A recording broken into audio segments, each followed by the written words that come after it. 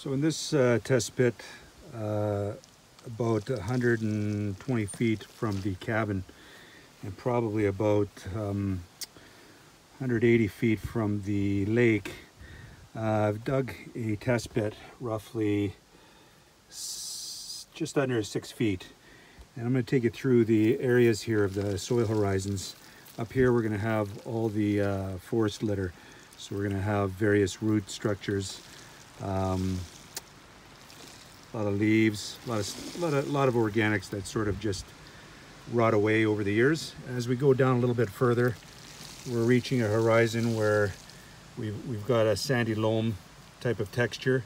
It's neither gritty nor smooth, and when we wet it, the ribbon breaks, less than an inch, so which suggests a sandy loam characteristic.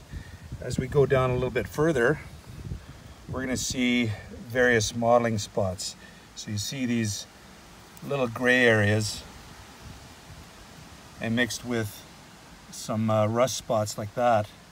So as we go through this soil horizon, we quickly see again all this graying mottling. What that suggests is that the water table lifts to this particular area here and then drops seasonally. And so with our test pit, you can clearly see that we've got a high water table right at about our 4.5 foot mark. So 4.5 feet deep. We're already mid-June and we still have a high water table here down 4.5 feet.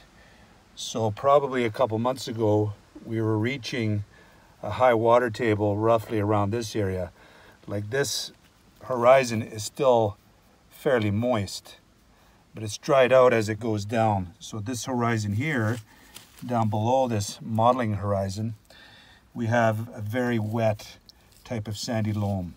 And it's still a very similar soil characteristic all the way through, but down here we have a lot more saturation, which means there's always a lot of water hovering around this saturated area. As you can clearly see, we have a substantial amount of water in our test pit, close to a foot. So when we design this, of course, we're not going to be able to do a conventional gravity system, because conventional gravity systems, we need close to 2 feet for pipe dispersal where our infiltrative surface will be. And if you clearly see, our rust spots start immediately just after the 2 foot level. So what do we do in this case? Well, we're going to have to build a constructed vertical separation from roughly 1 foot down to another couple of feet up above. So it'll be an above septic system that we're going to require here. And that is usually with specified sand, a mound sand that we're going to use. And what that does is clear the pathogens prior to it reaching this more restrictive area right here. So we have to consider this a restrictive zone because our high water table seasonally comes roughly to that point right there. And as you can see, as we chop this horizon, you can see further mottling a little bit easier. You can see, if you look carefully, the rust spots. So you'll note a lot of mottling going on, a lot of rust spots. It's a little more than a foot, roughly close to 40 centimeters. We're starting to get this horizon, which is getting restrictive because of the high water seasonally. So if our septic system comes in through here and reaches a high water situation, it's not going to be very effective. So what we have to do is we certainly have to build a sand layer on top of the soil, making a constructed above grade sand mound system. Now this is the secondary test pit, 32 meters north of the first test pit, and we're going to see quite similar characteristics to the first test pit. Now as we go down, you can see these varying roots. This is slightly more of a gray in this type of horizon, but you're going to see some rusting, some mottling, little light gray spots in there. But one telling factor is you look at these roots.